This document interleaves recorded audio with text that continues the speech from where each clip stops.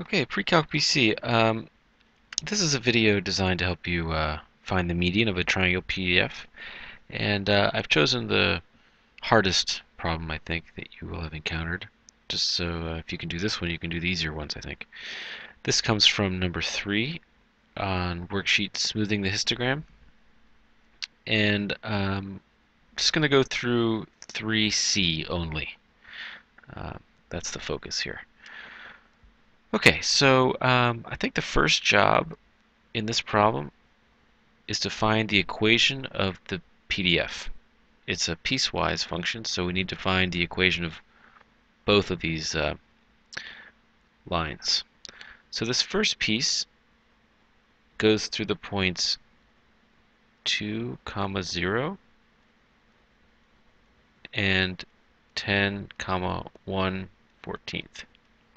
So the slope of it is equal to 1 14th minus 0 over 10 minus 2, which is 1 14th over 8, which is 1 over 112. And I like to use point slope form, so I'm going to say y minus 0 is equal to 1 over 112 times x minus 2. And I'm going to call that y equals 1 over 112 times x minus 2.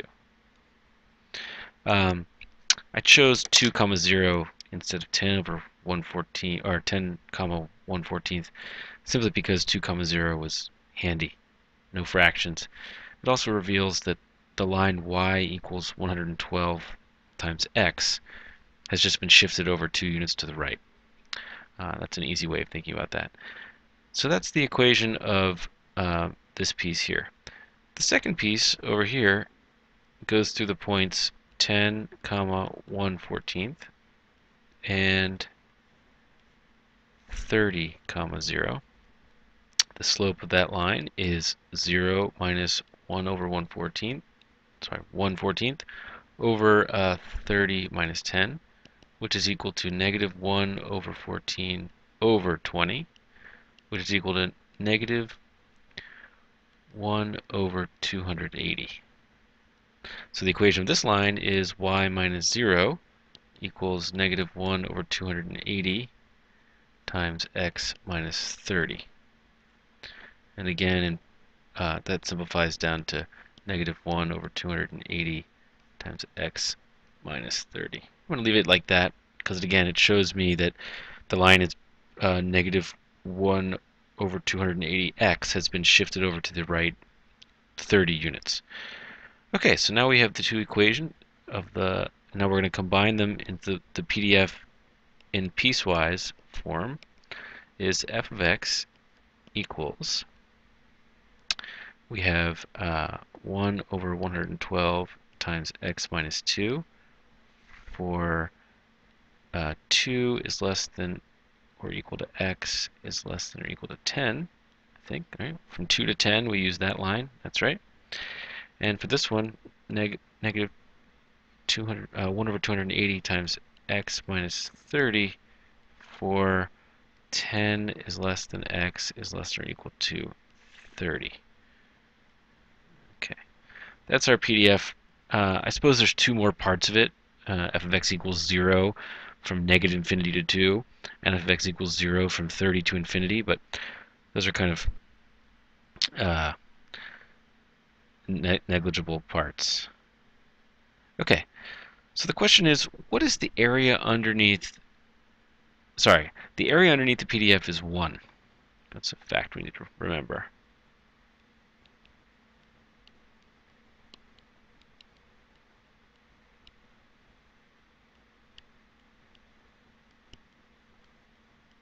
Okay, so the total area of that triangle is 1.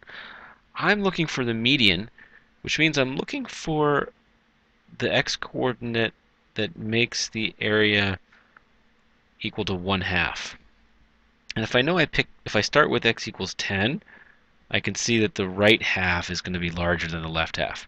So I can tell that my median is going to be somewhere, I'm just going to eyeball it. Doesn't really matter where I draw this line, it's arbitrary as long as it's to the right of that peak. I'm just going to label that, label that point right there have x coordinate m, so that the area of this goofy trapezoid over here is, or goofy quadrilateral over here is 1/2, and the area of this triangle is 1/2. Let's hone in on the fact that I want the area of this triangle to equal 1/2. Okay? And the thrust of the argument here is that area of the triangle is 1/2, so I know that 1/2 has to equal 1/2 times base times height. This is my base, which I'm going to label as 30 minus m. Think about that for a minute. If the distance from 0 to m is m, and the distance from 0 to 30 is 30, imagine having a ribbon length 30 and a ribbon length m. 30 minus m represents the distance here. This right here is the height, okay? And I'm going to use the equation of the line that comes down here to find that value of that height in terms of m. I'm going to show you in a minute. But the idea is that if I plug the x coordinate m into the equation of this line, I'll get the y coordinate of that point up here, which happens to be the height of the triangle. So what I'm saying here is that this point here has coordinates m, comma, h, and I can find out h by plugging m into the equation of the line. All right, so let's do that.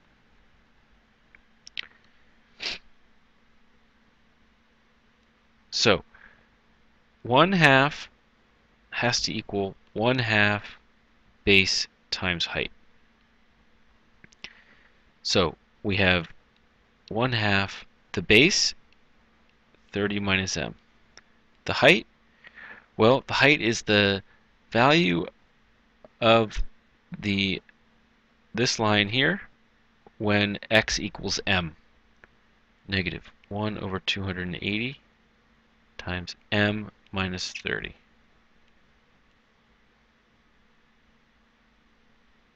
Okay? So again, in the picture,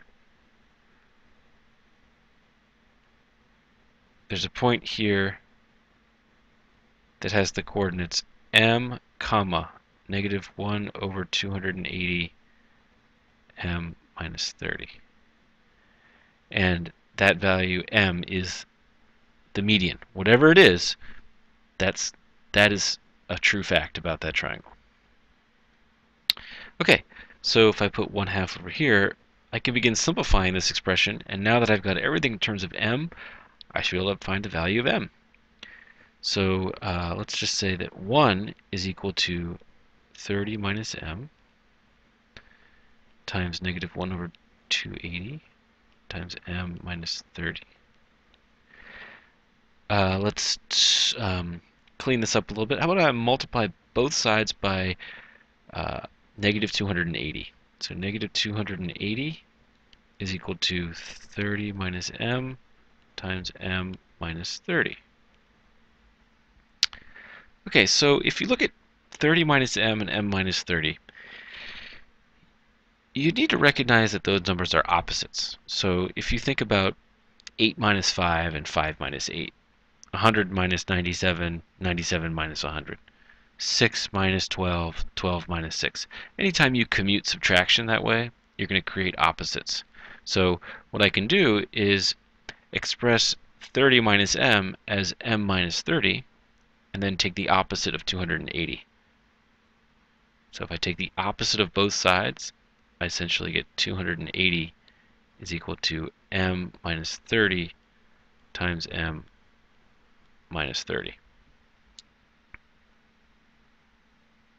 Okay, so 280 is equal to m minus 30 squared. That's nice. I can write this as plus or minus the square root of 280 equals m minus 30. The plus or minus is essential. You don't know which square root you want. Do you want the positive square root of 280 or you want the negative square root of 280? In this particular problem, you'll see that it becomes very important that plus or minus. So right now I know that m is equal to 30 plus or minus the square root of 280. And I want you to look carefully at the picture. Do you think to get from 30 to m, do I add the square root of 280 or do I subtract the square root of 280? It's clear from the picture that the one that we want is 30 minus the square root of 280. So we want m equals 30 minus the square root of 280. I mean, imagine adding something to 30. You'd be telling me that your median is like over here somewhere. So I want to subtract something from 30 to get the median. And if I type this into my calculator, I get approximately 13.267. So I'll go back up here and I'll check that against my eyeball. Pretty good. 13.267 is the value of that median. Remember that the median divides the area of the probability density function in half. And because this particular function is a probability density function, therefore the area of the triangle is 1. And so we have 1/2 on this side, 1/2 on that side. And that's how I got this equation to start me off. Okay, so a couple of, just review the algebraic manipulations I did here. One critical thing is to recognize that this negative 1 over 280 is one of 3 things being multiplied. Doesn't matter what order you do them in, so I can multiply by 280, negative 280 over on both sides and get this expression. And then secondly, when you multiply commuted subtractions, these numbers are opposites, so you can do the following manipulation by commuting a subtraction and take the opposite of the other side. And then finally, we want to make sure we choose the negative square root because we want to go to the left of 30 to find the median. Okay, hope that's clear.